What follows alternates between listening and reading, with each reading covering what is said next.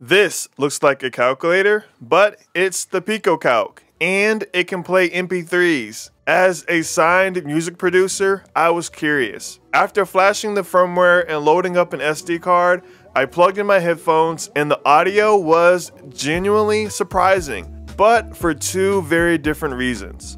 So, what is this? It's the PicoCalc, a handheld computer kit powered by a Raspberry Pi Pico, and the MP3 player function was created by Clockwork Pi. It's built for tinkerers who love retro gadgets.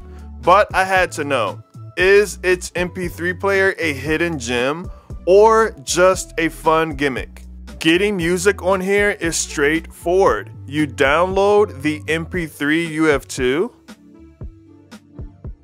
then you drag and drop it onto your Raspberry Pi Pico. And finally, you load MP3 files onto the SD card. The interface is a simple playlist.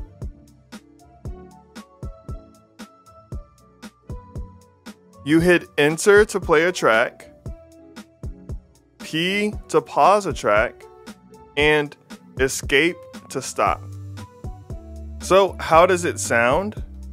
The tiny built-in speaker is shockingly good, with a quality that reminds me of an iPhone speaker from about 10 years ago. The real test was the headphone jack. I plugged in my headphones and got clean audio, but only in my right ear. It seems like the hardware only outputs mono audio. The sound was still surprising because of its clarity, but also because it was, well, incomplete. If you find deep dives like this interesting, hit that subscribe button. I'd love to have you along for the next one. Let's put this in perspective. The PicoCalc costs around $75. You can buy a dedicated MP3 player for about $30 to $40. Those devices are built for music, offering full stereo audio and modern features. If your only goal is a separate music player, the PicoCalc is the wrong choice.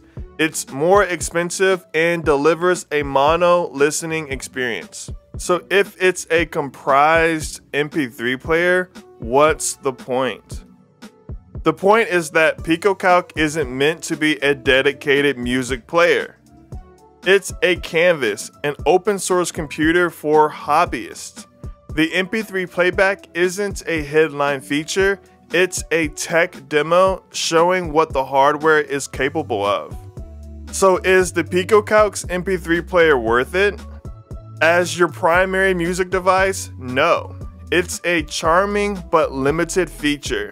But for a $75 device that isn't designed for audio, the performance is fantastic. All of its quirks are forgivable because it's simply a small, imperfect part of a much more interesting machine. Let me know what you think in the comments. I'm JBlanked.